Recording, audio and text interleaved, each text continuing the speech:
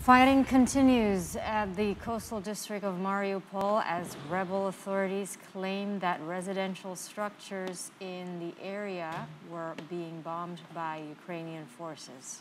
Mariupol is located in the Donbas and has been devastated by 6 weeks of bombardment by Russian troops. According to the mayor of the city, it has resulted in the deaths of more than 10,000 civilians. The Donbas region has been torn by fighting between Russian-backed separatists and Ukrainian forces since 2014. Unfortunately for Ukraine, claims of independence made by the separatists have been recognized by Russia.